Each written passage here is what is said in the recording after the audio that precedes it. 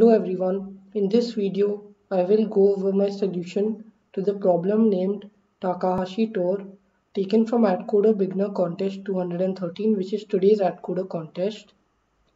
So by solving this problem you'll learn what an Euler Tour of a tree is, and I'll explain the Euler Tour of a tree concept both on paper or conceptually and both in code. So before I show you the code, I'll explain why this problem is just asking you to print the Euler Tour of the tree. So first, let's understand what the Euler Tour traversal of a tree is, and then I'll explain the problem statement and why this problem is just giving another way of what an Euler Tour is. So an Euler Tour of a tree is just, let's say let's consider this tree with 4 nodes, and let's say we are routing it at 1. So that's why we start the DFS from 1.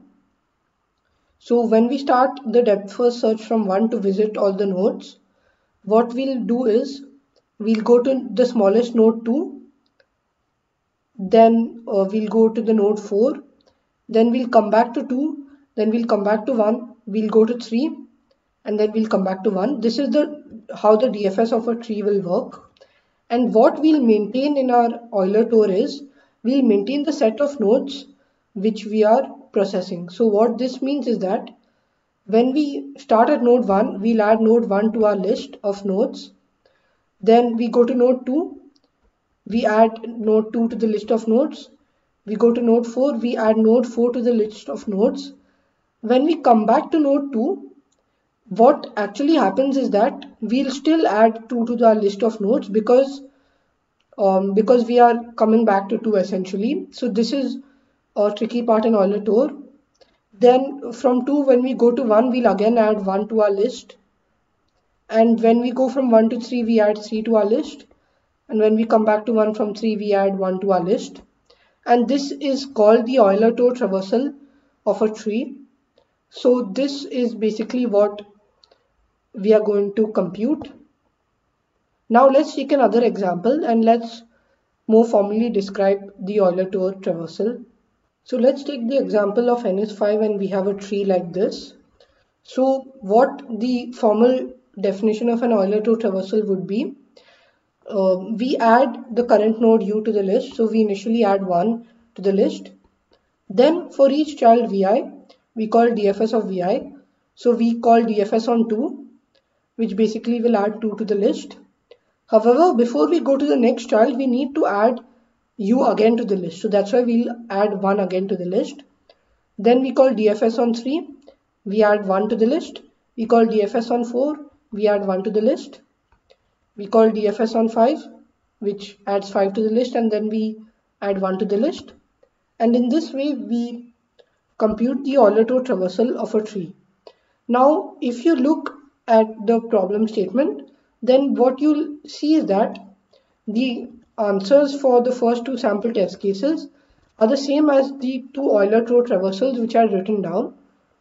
And now I will come to the point and tell you why the Euler Tour of the tree is actually what the problem is asking us. So let's understand the problem statement first. The problem is telling us to start from city 1, and then for each adjacent city which is not visited, we'll go to them in from the smallest order to the largest number. And what we'll do is we will add the current city to the list of all cities, because we need to find the sequence of cities which we visit. So that's why we'll add the city to the list of all cities. And if there are no adjacent cities, then we go back to the parent from which we came, or we stop the journey at node 1. So if you look at this problem statement in a recursive manner, because like right now this problem statement does not make much sense, and it didn't make much sense to me in the contest also, but if you think of it recursively, then what happens is that what they're asking you to do is They're asking you to traverse the tree. Like, that's the first thing which you should realize. They're asking you to traverse the tree. And secondly, so that can be done using a DFS. So they're asking you to call DFS on 1 because we terminate when we are at the city 1. So that's why they're asking you to call DFS on 1. And what they are actually giving you as the definition of DFS of U is, for each V adjacent to U, you call DFS on V. That's normal. And then what they're saying is that we come back to the parent. So that's why if we visualize it from the point of view of the child V, so if we have U and some child V, then what actually happens is that you come back to U from V, and that's why you basically add U to the sequence of cities which you're visiting, both in the beginning of the DFS and in the end of the DFS. And if you think about it carefully for a minute or two, you'll realize that this is the exact same definition of the Euler Tour which I had written. And that's why the question which they're asking us is just print the Euler Tour of the array. And the only thing is that we need to go to the adjacent cities in increasing order of their numbers. So that's all that is the additional thing which we need to do. And now I'll show you how we implement this in code. So in the code, I have an array ETT which stores the Euler Tour Traversal. I have n to be the maximum possible value of 2 into 10 to the 5, and I have an adjacency list of size n.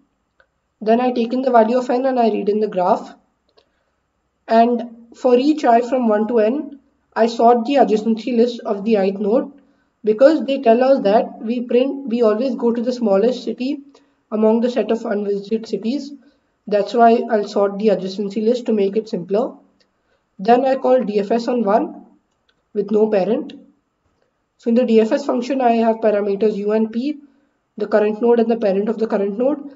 I add U to the Euler Tour Traversal for each adjacency, for each node V adjacent to U. If V is not the parent, or basically V is not visited, we call DFS on V with U as the parent, and we add U to the adjacency or to the Euler Tour Traversal as mentioned in the whiteboard. Then after I complete the DFS function, after I call it with node 1 with no parent, I print the elements in the Euler Tour Traversal, because as I just mentioned, that's our answer. And let's just submit this code to see that it gets accepted. So as you could see, my code got accepted. So as you saw in this problem, we learned what an Euler Tour Traversal of a tree is conceptually and in code. In code, we implemented it using the depth first search method, which I showed you how we can modify to find the Euler Tour of a tree. Then I showed you how the problem which they were asking us is just a convoluted way to tell us to print the Euler Tour Traversal of the tree. So if you liked this problem and my solution to this problem, don't forget to give this video a thumbs up. Also do consider subscribing to my channel for more such content. Thank you.